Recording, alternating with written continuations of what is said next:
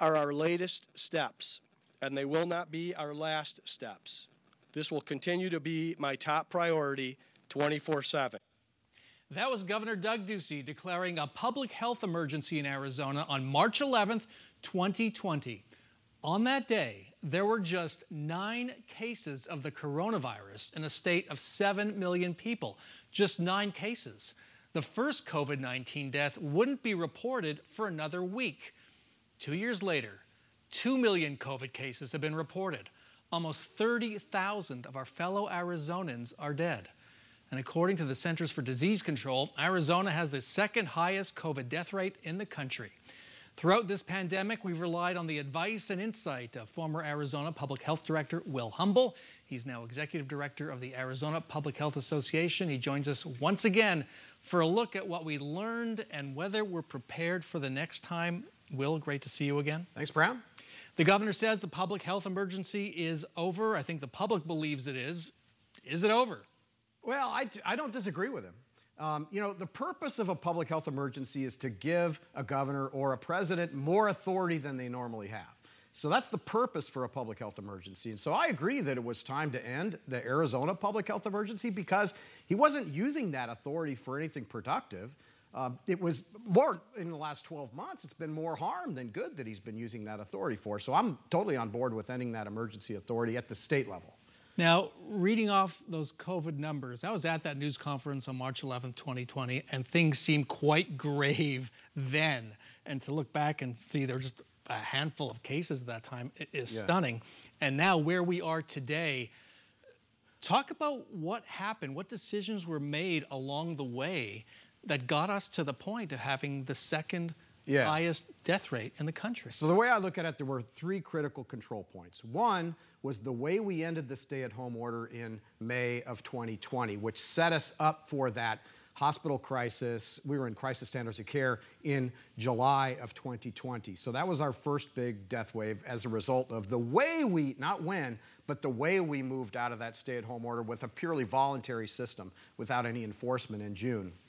The second was not any enforcement of CDC mitigation measures in December and January of 2020, 2021. And that was our second huge death spike. That was, you could call that the alpha wave. And then the third thing was the failure to use policy to drive up vaccination rates in the spring and the summer of 2021, which, because we didn't require vaccination cards for bars, restaurants, nightclubs, museums, stuff that's fun, we didn't get adequate vaccination rates, which led us to the reason why we had such a big Delta death wave. Was the governor's response too political, too overtly political? Well, I believe it was. I mean, just look at it empirically. Take for example, the way we moved out of that stay-at-home order in May of 2020.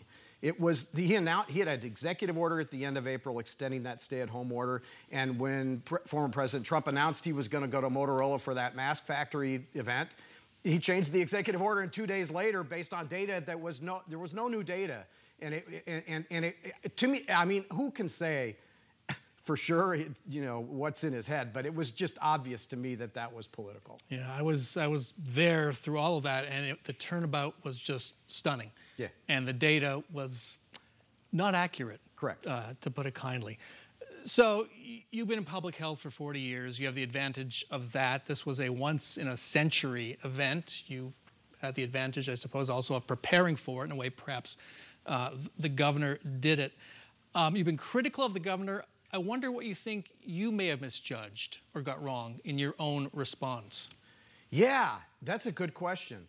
You know, early on, I was actually, you can go look at an old blog of mine in March or April of 2020 where I was saying, where is the evidence that masks are an intervention? Because there wasn't any evidence. It was, people were saying that you should wear a mask, but I'm like, where's the evidence for that? Not saying you shouldn't wear a mask, but I was looking for the evidence. And in hindsight, it should have been intuitive to me that this was an airborne virus and that, of course, even in the absence of data, masks would be valuable. So there were times when I should have anticipated what would be an effective intervention before even having the data, I think. But wasn't this one of the lessons for all of us, if people were able to learn it, was, yes, public health experts might say this in March, and they're saying this in August, and it's different, but we learn as we go along. Right. That's the nature of science. Like, science is an iterative process. It builds on itself. You form a hypothesis, you test it,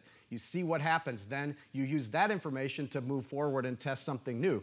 And so, many people's brains don't work in an iterative way. They just want to know. But science moves, and with that movement comes changing recommendations, and that is one of the things that we saw over the last 2 years. And as you said, it's a hard adjustment for a lot of people. So let's look ahead.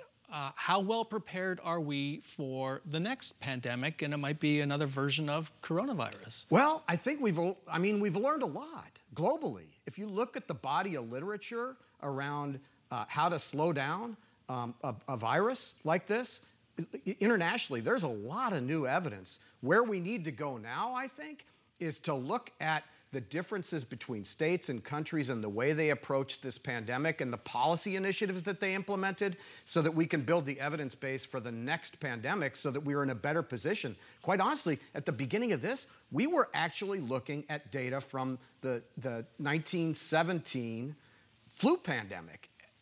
That was like we were looking at journal articles from 100 years ago. And now we have the ability to do a lot of analysis internationally to figure out like what worked. And we're all rushing to read what didn't work. We're all rushing to read books about the 1917 flu pandemic. You've talked about how right now you think Mark Brnovich is playing a valuable role in challenging the CDC on its rules. Tell us about that. Yeah, I just put up a blog about that. So Attorney General Brnovich joined 21 other states to challenge the CDC's regulations on transportation. Basically, most people will see it as the mask requirement on jets. And the reason it's important to challenge that CDC rule is because we got to know in advance of the next pandemic what CDC's existing authority actually is according to the courts. So that if CDC never did have the authority to require masks on jets, then we need to know that so Congress can fix that act and give them that additional authority. So it is important to challenge things in court so you know what the courts think so you can fix it for next time. It's a lot like science.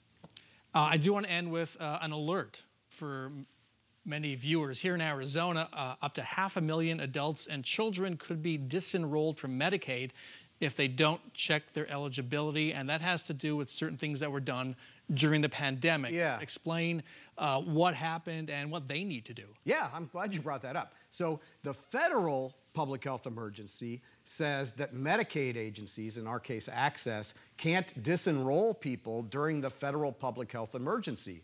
But once that ends, which is probably going to be early summer, then Medicaid agencies are supposed to redetermine people's eligibility. And there's a lot of people that moved in the last 2 years in Arizona to a new address, and Access is going to be sending their the redetermination notice, like what are you making the income eligibility pieces, and if they don't respond quickly, they could lose Medicaid eligibility. So the take-home message is, if you're a Medicaid member, make sure that you go to the agency website and update your address so that when that redetermination period begins, the note's coming to the right address. Up to 500,000 people. Right. Real humble, great insight as always. Thanks so much for joining us. All right, take care, thanks.